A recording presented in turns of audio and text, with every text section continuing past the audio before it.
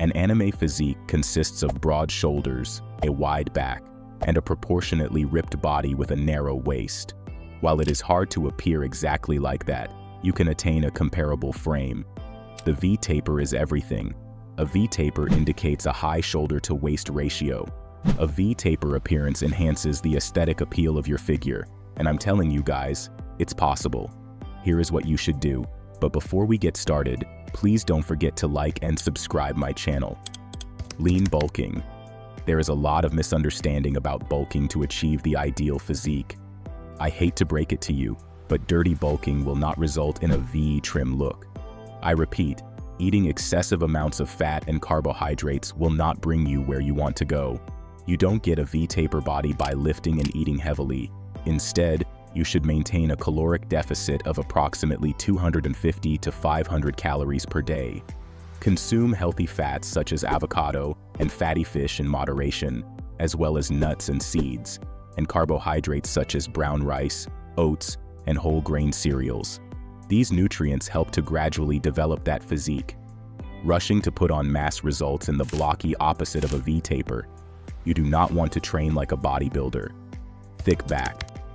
You must develop a broad, wide back to achieve a high back-to-weight ratio. Pull-ups are a great exercise for wide backs. Try to incorporate as many as your body can handle, and if they are too easy for you, start with weighted pull-ups. When utilizing the lat pull machine, always utilize an underhanded grip to enhance lat activation. If you truly want to feel your lats tighten, use a mag grip with the rocking pull-down approach. This will increase the intensity of your back contraction, resulting in a speedier outcome. This means abduction and extension of the machine just behind the body. Face pulls, wide grip pull-ups, and deadlifts are also guaranteed to build you a wider back.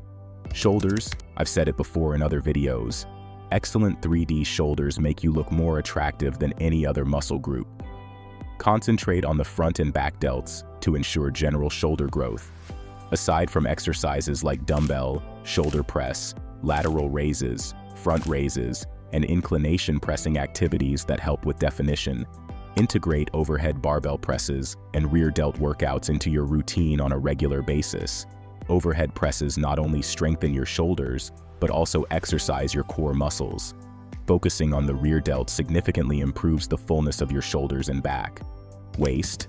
A V-taper physique is distinguished by a narrow waistline, and, no, completing ABS workouts will not result in a small waist. You must be lean. You want to lose 10 to 14% of your body fat. To do this, you should create a calorie deficit of 250 to 500 calories while also meeting your protein objective of 1 gram per pound of body weight or 2.2 grams per kilogram. Focus on exercises that strengthen your transverse abdominal muscles, such as stomach vacuums, side planks, and hollow holds. If you have particularly wide shoulders and back, it will give you the illusion of a smaller waist. The V-taper may appear difficult to produce, yet it is feasible. You just have to do the work.